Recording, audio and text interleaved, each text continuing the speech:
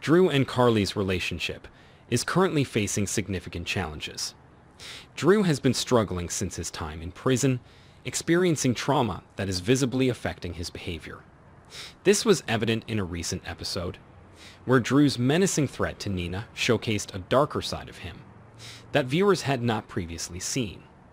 When witnessing her lover's change, Carly will certainly have a negative view of him, pushing their relationship to the breaking point.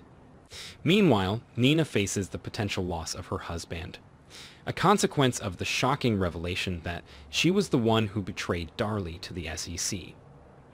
Amidst this turmoil, there is a glimmer of hope for a potential rekindling of the bond between Carson as they navigate the emotional aftermath of Bobby Spencer's passing.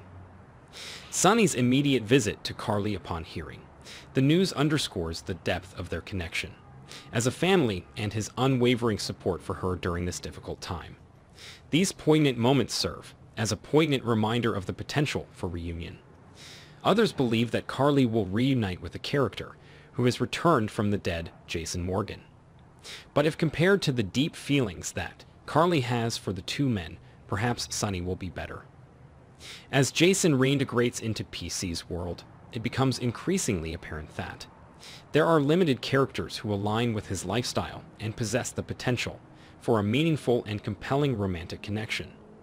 This realization has sparked widespread speculation and fervent discussions among fans about the possible return of Britt Westbourne. The abrupt departure of Steve Burton in 2021 led to an unexpected shift in the plot, disrupting the trajectory of their relationship. Concurrently, Kelly Thiebaud, who portrayed Britt, also exited the show, leaving their storyline unresolved, and fans yearning for closure to their characters' budding romance. There's nothing strange about a character returning from the dead.